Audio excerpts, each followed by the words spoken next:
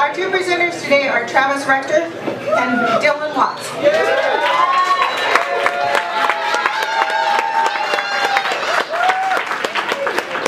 Those are all students in Travis's classes who are looking to get good grades this semester.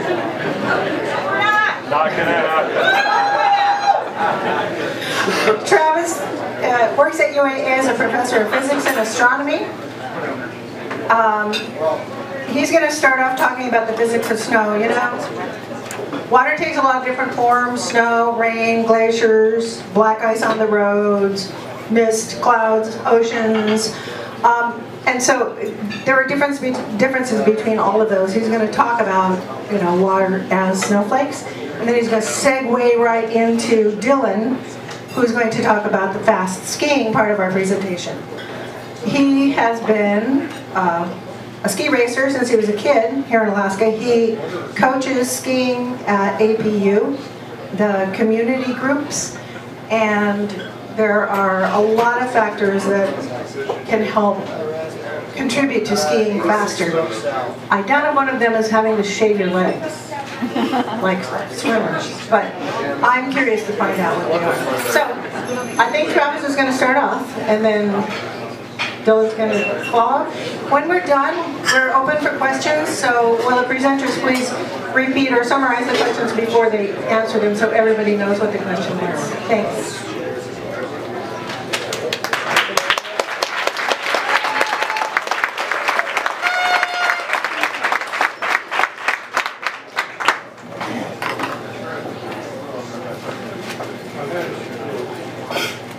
Thank you all for coming. My name is Travis Rector. I'm a professor of physics and astronomy at UAA, and our second presenter is Dylan Watts. Dylan and I are going to team together today.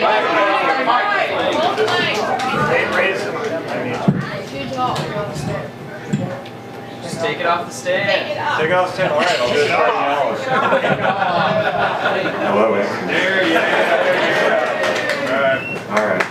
Okay, so again, my name is Travis Rector, and Dylan and I are going to talk about the science of snow. I'm going to do the first part talking about how snow forms, why it behaves the way it does, why it's the most freaking awesome substance on Earth. And Dylan's going to tell you about how to go fast on it. And as an added bonus, he's going to give you the wax rack for the 2014 tour of Anchorage. Today, you'll know what to do. So first off, to understand what snow does, you have to think about things on a microscopic level. In fact, a lot of the things we're going to talk about is best understood thinking microscopically. And to understand how snow works, you need to understand how water works. The water molecule is a bent molecule that consists of a single oxygen atom and two hydrogen atoms attached to it. And it also has what are called free electrons attached to the side. These free electrons push on the hydrogen atoms and cause the molecule to be bent. And this has several important consequences. One important consequence is the molecule is what's called polar. And what that means is that the oxygen atom from one atom is actually attracted to the hydrogen atoms from the other atom. So it's a little salacious what they're trying to do here. But these molecules are attracted to each other, and this is very important for a couple of reasons. The first is because they're attracted to each other, they stick together. And if this didn't happen, we would have no liquid water on the surface of the Earth. We wouldn't be here to talk about it. So the fact that water is a bent molecule is very important because it keeps things together. Otherwise, water would be in the form of a gas. This is what it looks like inside water. This is an artist's conception. And again, all the water molecules are held together by what are called hydrogen bonds, where the white dots here are attracted to the oxygen atoms. And another important thing that happens with water is that when it freezes, it expands. And I'm sure you've all had this experience. You leave a bottle of beer in your car overnight in the winter. You come out and you now have a very expensive and messy ice pop sitting inside your car. Water is one of the few substances that actually expands as it gets colder. Most things contract when they get colder. So as a result, ice actually floats. And this is also very important because when water freezes, it stays on the top. And otherwise, lakes would freeze solid and everything inside would be dead, and that would also be bad for life here on Earth. When water freezes, it takes on this interesting structure right here, that is essentially layers of these somewhat hexagonal shapes. It's not a perfect hexagon. And what I want to show you now is just a little bit of a demonstration of what that looks like. So over here is a series of water molecules. Again, the red dots are the hydrogen, are the oxygen atoms, and you see these sticks which represent the hydrogens that are attached. And you'll notice that it's spinning, and most of the time it just looks like kind of a random mess, but every so often you'll notice the alignment, like right now, there, again, and you'll notice the hexagonal shape. So when the water molecules slow down and freeze into ice, you get this hexagonal shape, and that's actually where the structure of snow comes from. That's why most snow molecules have 6 sides.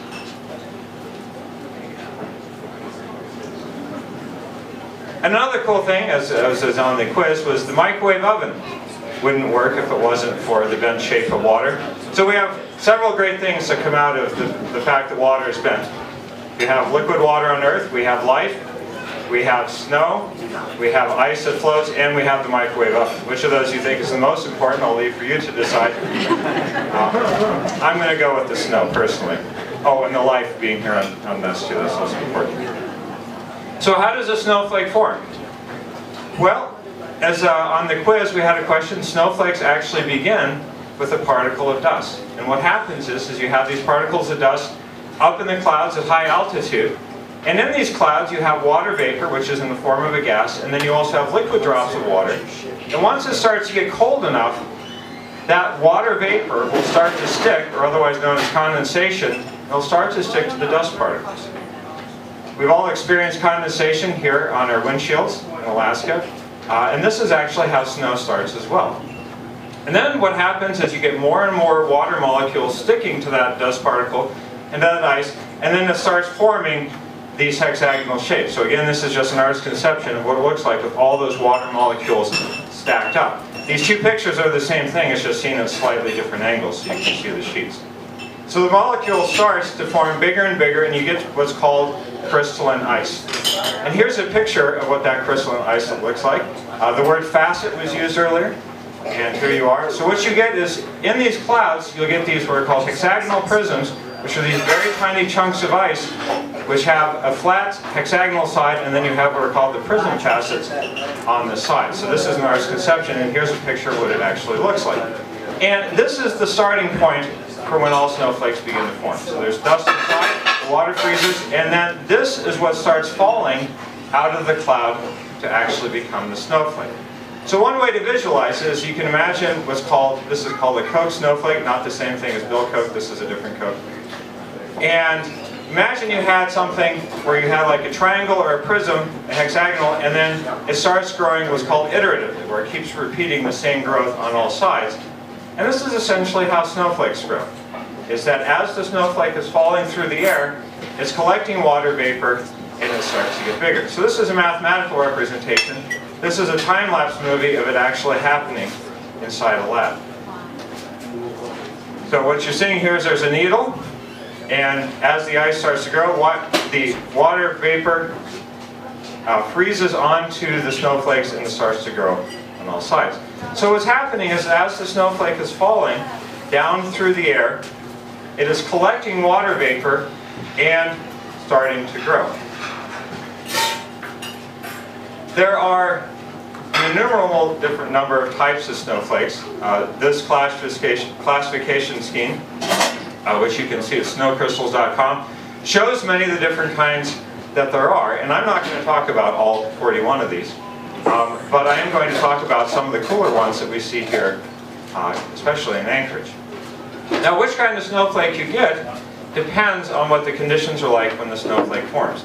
As the snowflake is falling through the air, it is collecting moisture and it starts to grow. And which type of these snowflakes that it becomes depends on two things. It depends on the temperature, and you can see along here what the snow looks like is colder on the right and warmer on the left. And it also depends essentially on the humidity. So an easy way to visualize this is the more complex snowflakes form when it's more humid. And that's simply because there's more water vapor. So as it's falling through the air, it can collect more and develop these more complicated shapes. It also depends on what's called the history of the snowflake. As the snowflake is falling, it's passing through many different areas of the atmosphere that are at varying temperatures and humidity, and that's why each snowflake comes out looking different.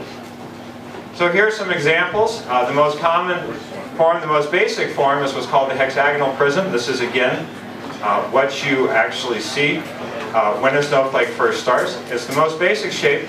This is what's called a flat hexagonal prism. It's looked on from the top. And this is one that's more of a column as you see it from the side. And you'll often see these little indents and wedges and things like that. And those are actually the parts where this snowflake, if the conditions were right, would start to turn into what we would call a stellar plate. The stellar plate is when those indents and edges start to grow snowflakes out on the edges, and we start to see a snowflake that looks very familiar to us. This is one we see here in Anchorage a lot. And it starts to form roughly around 28 degrees Fahrenheit, and it also will form at much colder temperatures as well. So here's another example, and you can see the variation in them. Here's another one that we see occasionally here in Anchorage. This is called a sectored plate. It looks basically like a pie with the slices in it. And then this is what's called a stellar dendrite, and this is what we all think of when we think of a snowflake, right? So again, you have a hexagonal prism starting here in the middle, and then you get the growth of the branches out. This snowflake is much larger than the ones I've showed you before, and these are the ones that we often see falling on our sleeves. So about 2 to 4 millimeters in size, so about 1/4 of an inch. So if the conditions are just right, you'll see these falling on your sleeves. And they can get amazingly complicated. I think it's particularly amazing. And then there's also what are known as fern stellar dendrites, and basically the difference between them is this one's just more complicated. You get, again, this iterative process where more and more branches start to appear. Little column shapes, where you get these bubbles inside, and what I think is really beautiful about them is that you hear some examples that look pretty symmetrical. You also get these types that are called capped columns, and what it is seen from the side, it looks like a hexagonal prism, but then on both sides you get a snowflake stuck on top. And then this is what allows you to have what's actually a 12-sided snow crystal. And it's a little bit hard to see here, but basically what you have is a capped column here, and then there's a slight twist in it. So you have one snowflake stuck on top, and then another underneath that's twisted just a little bit. So you can actually have 12-sided snow crystals. This is what's called rime snow, and rime snow is a type of snow that forms in very wet conditions, and you can see that stuck to the snowflake are all these little water droplets. And if you've ever wondered why the artificial snow just kind of feels different, this is why. This is what it looks like on a macroscopic scale. The way artificial snow is made is you shoot water vapor out with at high pressure, and then it expands and cools, and then it falls out. So it's basically just water droplets that freeze like this, so it's very different. Now you've also probably heard of what's called corn snow. And corn snow is basically what happens to snow as it gets older. So this is a schematic showing what a snowflake might look like right after it's fallen, 0 days after it's fallen.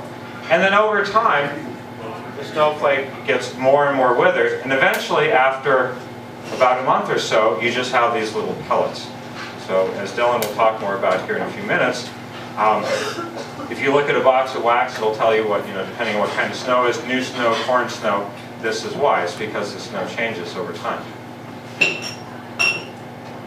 So here's some questions that people often ask. Probably the most common one is, are there no two identical snowflakes? And the answer is yes, there are no two identical snowflakes, but it's really not that profound a thing. It's like saying, are there two identical people in the world? No, of course not. Snowflakes can get very complicated, and again, it's because the snowflake, as it's falling through the air, is passing through different areas of temperature and humidity, and so each snowflake, since it takes a different path, will develop differently.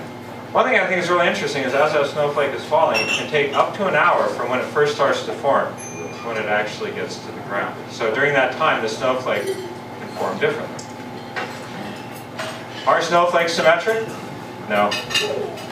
Most of the pictures you see of snowflakes are the really exceptional ones, the ones that look beautiful. Here's an example of a snowflake that's more typical, and you can see that it isn't symmetric at all. Some other common questions: can it be too cold for snow? Technically no, but what happens is as it starts to get really cold, the humidity drops to a point where basically there's almost no water vapor in the atmosphere. So like in the interior of Alaska, you often hear about how if they don't get their snow early, they may not get any snow at all. And that's because as it gets cold, the water vapor starts to fall out of snow, and it will basically all fall out before it gets to the very cold areas. Does climate change mean less snow? Not necessarily, and in fact, climate change can put more energy into weather, which can help drive more water vapor into the atmosphere and actually increase the amount of snow that we have. It seems like a good thing, but in the long term it's not. Another question people ask is, when a snowflake melts and then refreezes, will it have the same shape it had before? And the answer is no. It'll just look like a pellet of ice. You may have heard of this thing called water memory.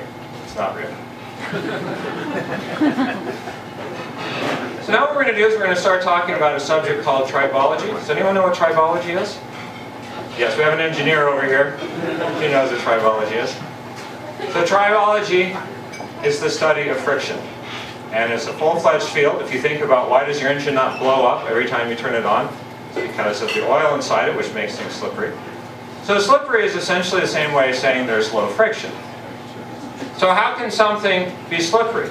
Well, if something has a high compression strength, meaning if you were to push down on it hard, it would not give way, but it has what's called a low shear strength, which means if you pushed on the side, it would give away very easily. And an easy example of that is ball bearings. If you were to try to walk on ball bearings, a very bad idea.